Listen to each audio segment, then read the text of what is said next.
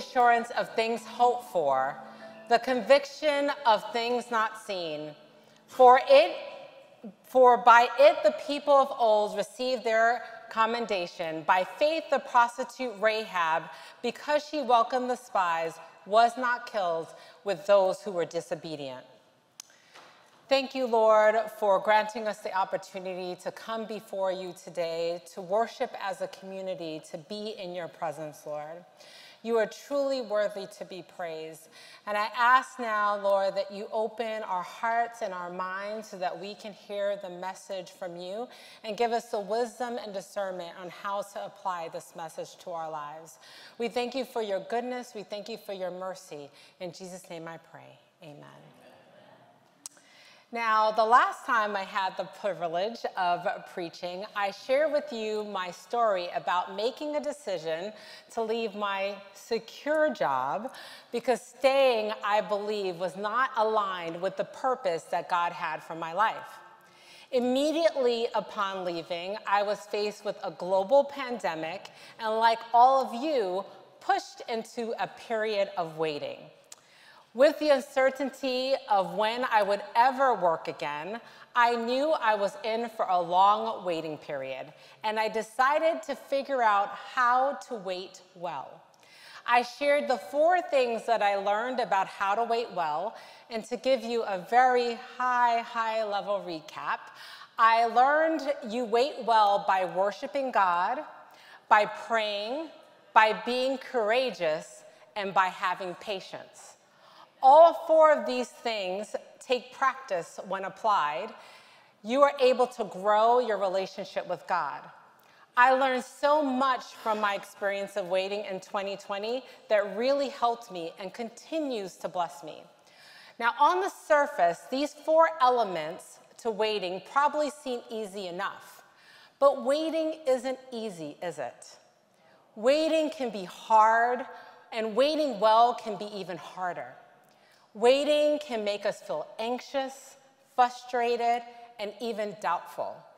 Waiting challenges your patience because your instinct is to want to rush through it and have the wait be over. Waiting can challenge your faith and your perseverance. And what if your period of waiting is triggered by a bad decision you made, or it's because of a personal weakness, or due to not fully walking in obedience to God? Maybe you have made choices that have left you feeling shame, regret, and condemnation. How do you wait well when you don't know where you stand with God? How do you wait well when you don't feel worthy? You see, I found myself in that very situation where personal weakness led to a period of waiting. A period of waiting that would need God's grace and mercy.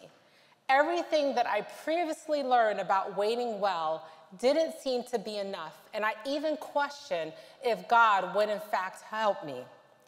I realized with these doubts that God had more to show me about how to wait well. And I think the story of Rahab gives us a perfect example of how to wait well even when your past choices have not been obedient to God's will. How, in fact, God's promises are always true, and that he will use even our shortcomings and failures in a way that will bring about good. Now, Rahab is listed as one of the ancients in the Hebrews Hall of Fame, and you can find her full story in the book of Joshua, starting in chapter 2. That's where we meet Rahab, and it's a pivotal point in the Israelites' journey to the Promised Land. They are on the verge of entering the Promised Land after spending 40 years wandering in the wilderness. Moses had just died, and Joshua was now at the helm, and it was his turn to send the spies into the land. The last time the spies were sent into Canaan, the land that God had promised Abraham, it was Moses who was sending them. And he had 8 of the 10 spies come back, and they were filled with so much fear based on what they saw, they figured there was no way that they could claim the Promised Land. And this was despite the counter-argument and faith of 2 of the 10 spies, Joshua and Caleb.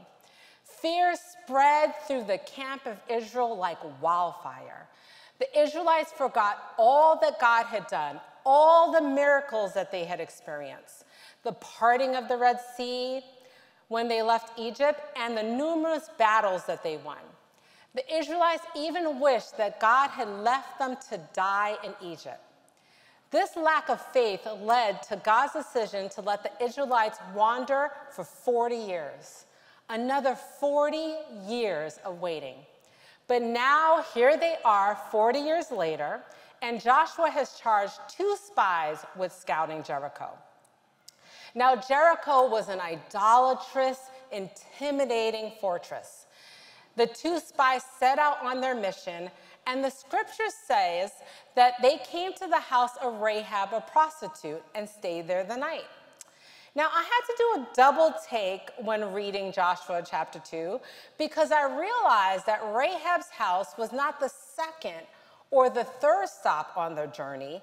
It says her house was the first place that they went to. A prostitute's house? Now, many Christians try to whitewash Rahab's story, relabeling her as an innkeeper versus a prostitute. But the New Testament is very clear. Our text of emphasis, which was taken from Hebrews, refers to Rahab as a prostitute. It also, in James 2, verse 25, it refers to her as a prostitute. Now, I believe that God sent these spies to Rahab. He didn't wait until she had cleaned up her act. God sent them to her even while she was still living a sinful life. He sent them to her in the midst of her sin and shame because God had a plan for Rahab's life. Rahab, being a prostitute, would have had many men coming and going from her house. I'm sure all types of people. I don't know how much she paid attention to each person, but what I do know, based on the scriptures, is that she knew she had 2 Israelite spies in her house. She was now faced with a choice. She could turn them in, or she could keep quiet. She, in fact, chose to hide the spies on her roof. She wouldn't turn them in, even when demanded by the king of Jericho to do so. Instead, she lied and said that they had left the city. She actually sent the soldiers on a wild goose chase. Once the soldiers were gone, she used the opportunity to speak to the spies, and what she shared was so vulnerable. In Joshua chapter 2, verse 9, she said, "I know the Lord has given this land to you. We are all afraid. Everyone in the land is living in terror." And then she went on to justify their fear by recounting all the stories she had heard of God's miraculous deliverance of the Israelites, from the parting of the Red Sea to the victorious battles against the 2 kings east of the Jordan River. Then she tells the spies in verse 11, "No wonder our hearts are melted in fear. No one has the courage to fight after hearing these things." After all she had heard and the fear that it had invoked, Rahab concluded one thing. She declared, "For the Lord your God is the supreme God of the heavens above and the earth below." Now, what a different response Rahab had to hearing the mighty acts of God. Even the Israelites themselves, who had experienced these miracles, at one point turned their hearts from God and let fear take over.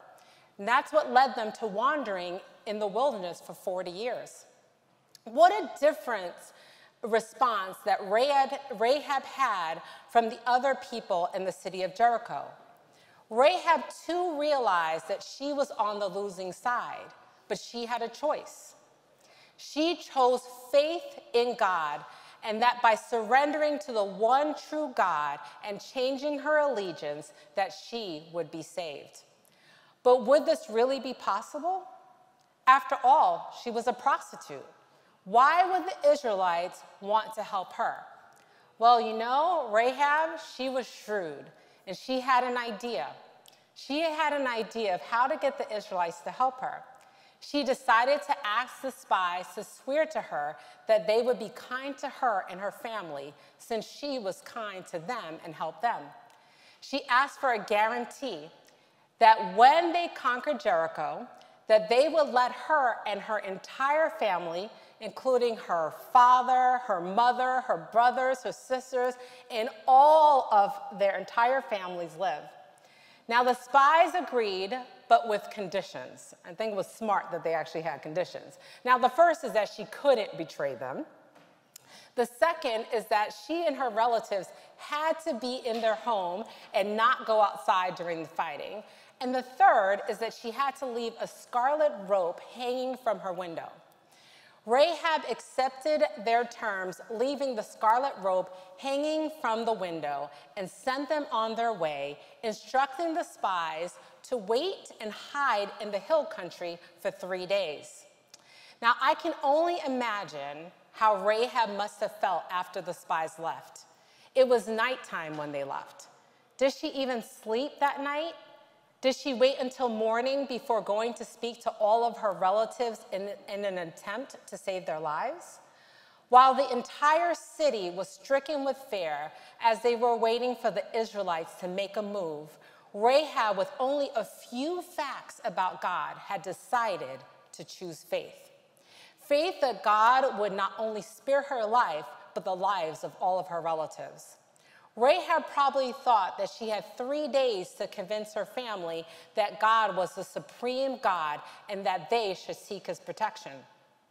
She had 3 days to convince them to be obedient and follow the agreement that she had made with the Israelite spies.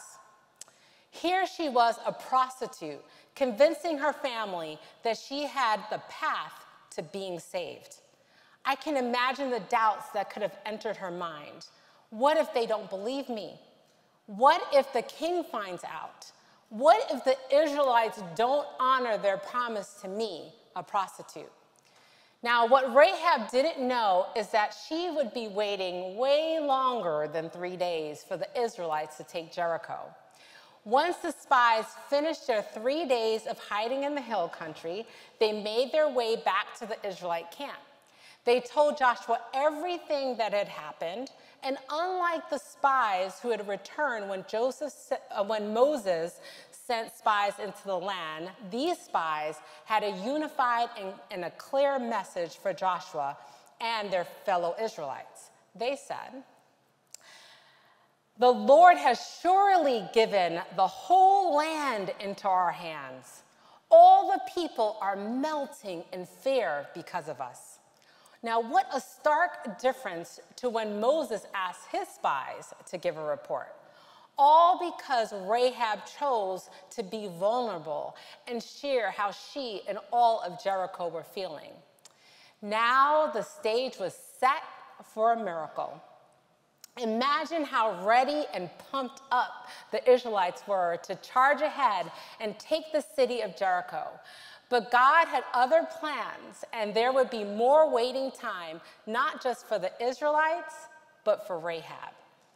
God's plans included the Israelites making a day trip to the bank of the Jordan River, a 3-day rest, a miracle parting of the Jordan River, a Passover celebration to remember how God had delivered the Israelites from Egypt.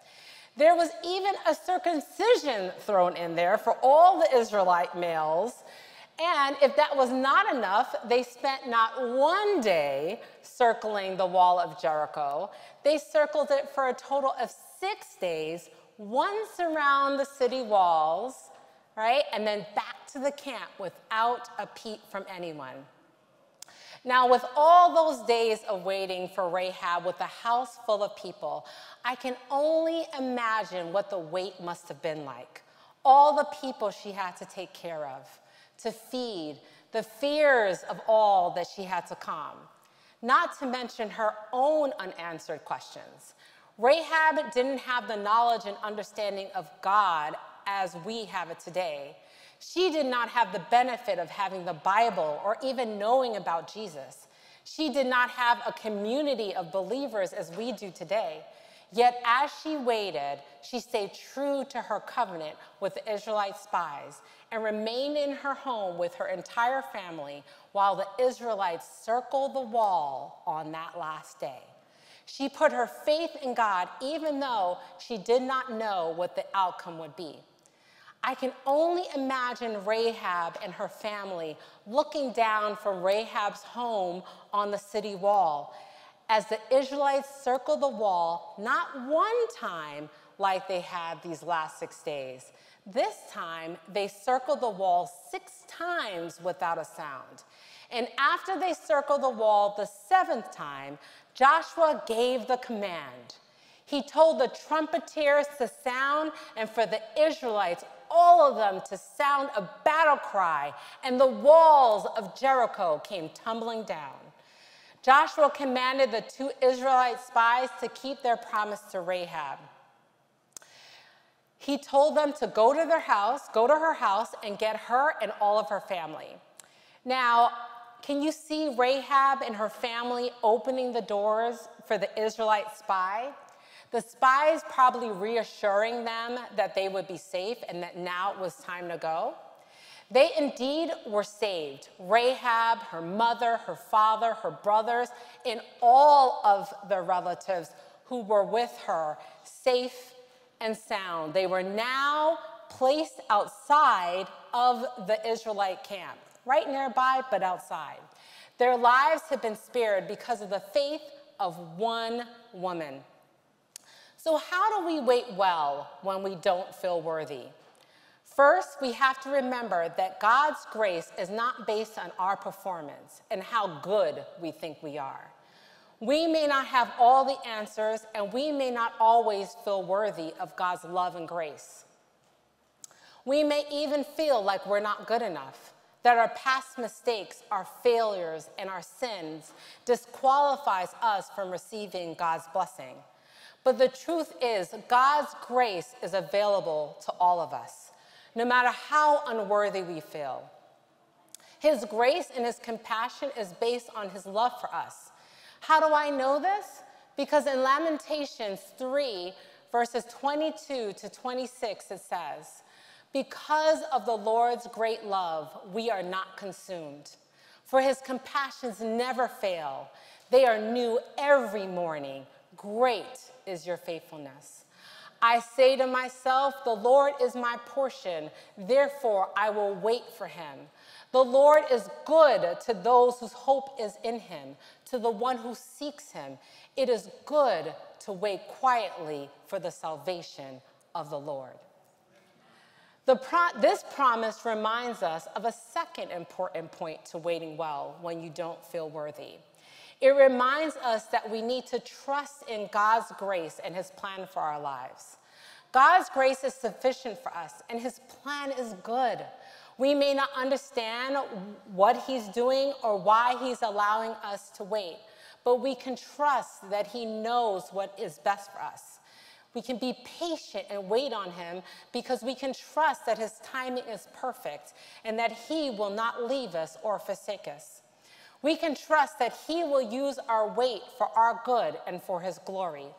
We can also trust that we can bring all of our pain and all of our fears to him. We can be vulnerable like Rahab and let God know exactly how we are feeling. And when you do that, he will renew your strength and give you the ability to endure the wait. The third important thing that I learned in my waiting is that you need to spend time in his word. You need to learn about his promises and his characters. I searched the scriptures for all the promises like the one in Lamentations, and I wrote them down on little note cards and memorized them and meditated on them. This in itself is a form of worship that honors God and builds your relationship with him. Every time I have a doubt or a fear arise, I recite a scripture so that I can remember who God is and claim his promise to calm my fears. My personal favorite is Isaiah 41:10. "So do not fear, for I am with you.